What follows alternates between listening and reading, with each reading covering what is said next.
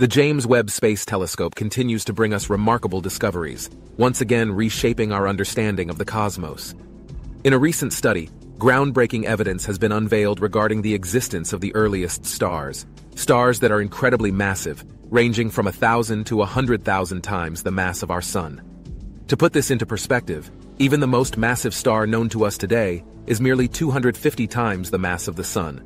What's more, these colossal stars boast core temperatures that reach a mind-boggling 75 million degrees Celsius, a staggering 5 times hotter than our Sun. As the James Webb Space Telescope gazes into the furthest reaches of the universe, it has identified indications of these monumental first stars in one of the most remote galaxies ever known to us. This discovery holds the potential to illuminate the very beginnings of our cosmos, unveiling the last uncharted chapter in the captivating story of cosmology. But let's delve into how astronomers have made this remarkable discovery. How have they managed to determine the mass of these extraordinary stars? And perhaps most importantly, how does this revelation help us comprehend the events that occurred when the universe was still in its infancy? To rewind a bit and provide context, the first billion years following the Big Bang remain a fascinating enigma, filled with unanswered questions that astronomers are relentlessly striving to unravel. During this period, the universe was incredibly dense and searingly hot, packing all matter and energy into a minuscule space. As it gradually cooled down, fundamental particles emerged, paving the way for the birth of various elements through processes like primordial nucleosynthesis. This led to the creation of deuterium, helium, and lithium nuclei, setting the stage for the formation of matter as we know it.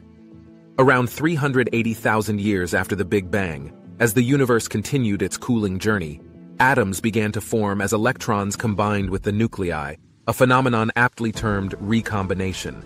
This marked a crucial moment, as it liberated photons from the shackles of thermal equilibrium, rendering the universe transparent. This light emitted during this era now presents itself as the cosmic microwave background, or CMB radiation, a cornerstone of our understanding of the universe's early days. Following the CMB's release, an enigmatic epoch known as the Dark Ages commenced, a period shrouded in mystery where no stars or galaxies existed. Roughly 100 to 300 million years passed before clouds of gas collapsed, heralding the birth of the first stars and galaxies. These early stars' evolution unleashed energetic ultraviolet light and cataclysmic events like supernovas, which in turn released various radiations. These processes heated the surrounding hydrogen gas, initiating the reionization of hydrogen and transforming the universe's landscape. Fast forward to about 1 billion years after the Big Bang, and the universe had evolved into a bustling realm teeming with radiant stars and galaxies. This rich tapestry of celestial objects painted a picture of an evolving cosmos. However, the exact timelines of the Dark Ages, the emergence of the first stars, and the epoch of reionization still remain subjects of intense research, shaping our understanding of the universe's chronology. Enter the James Webb Space Telescope, a marvel of astronomical technology that has opened new vistas into the early universe.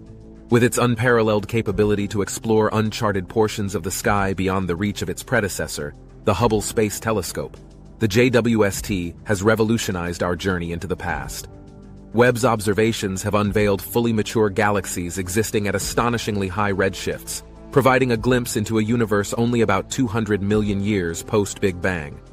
This revelation raises pivotal questions. What factors in the early universe catalyzed the accelerated evolution and growth of these galaxies? More intriguingly, when did the first stars truly emerge? Did they come into being around the 100 million year mark after the Big Bang? If not, what unique circumstances or characteristics of the universe facilitated the development of fully formed, metal-rich galaxies in their nascent stages? Amidst the study of these high redshift galaxies, a paradigm-shifting idea emerged.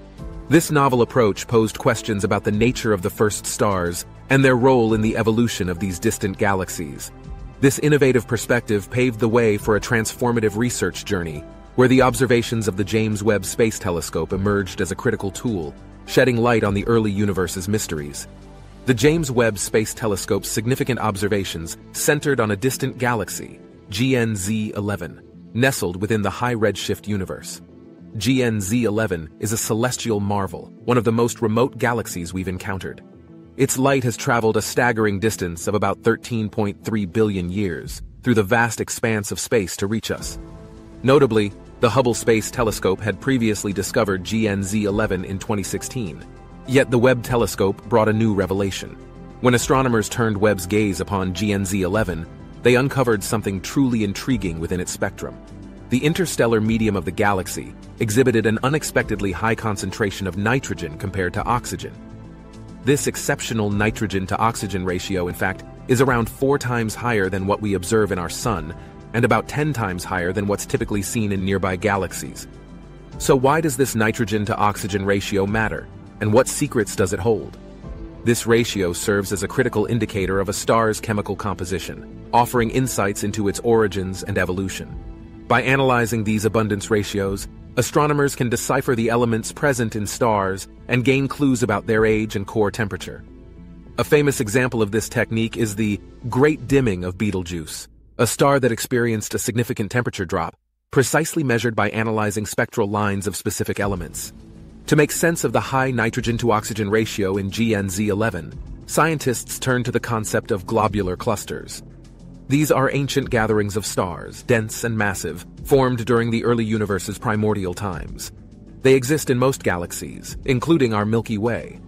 These clusters often harbor the products of explosive deaths of older stars which release heavy metals into their surroundings, enriching the interstellar medium and fostering new star formation.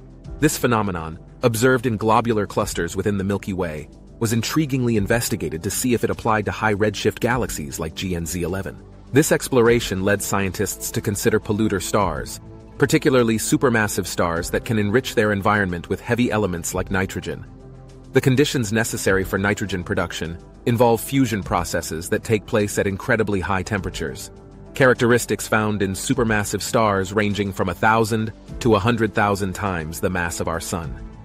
These stars are thought to form within globular clusters during the universe's early days, where accreting gas and collisions among stars result in their creation. Through in-depth investigations, a connection emerged between the abundance ratios observed in globular clusters and the high redshift galaxy GNZ11. This link suggested that these clusters and GNZ11 might share a common history involving these supermassive stars as polluters, enriching their surroundings with nitrogen. Another intriguing angle considered the possibility of Wolf-Rayet stars, massive stars with strong stellar winds enriched with elements like nitrogen and oxygen. These stars could account for the high abundance ratios in GNZ11, particularly if they were rotating massive stars with winds rich in these elements.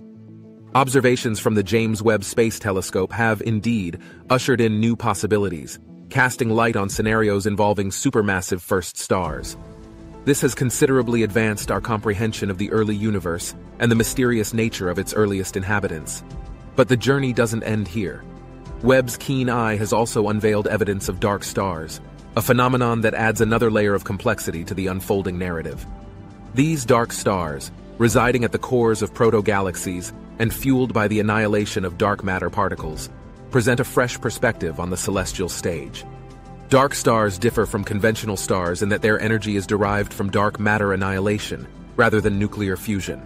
They consist mainly of ordinary matter like hydrogen and helium, with a trace of dark matter.